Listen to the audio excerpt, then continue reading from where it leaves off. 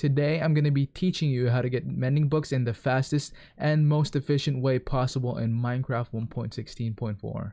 So first step is we gotta find a village. Oh, it just so happens that there's a village right behind us.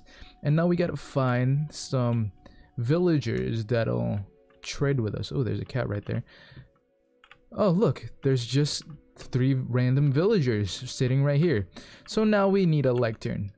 And there's a lectern in my inventory. Wonderful.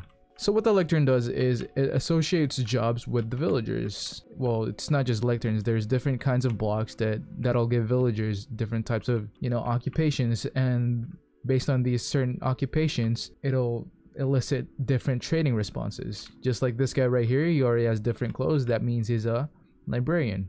And librarians are the only, or as far as I know, the only village trader job that can grant you mending. So you're gonna wanna, place the lecterns just in front of them and break it if you don't get the mending, and place it again until you get the mending book.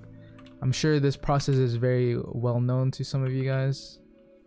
Some of these guys aren't registering properly. There's a simple way to Oh.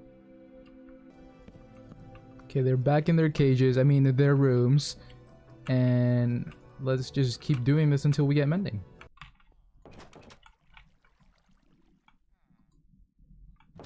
I got one.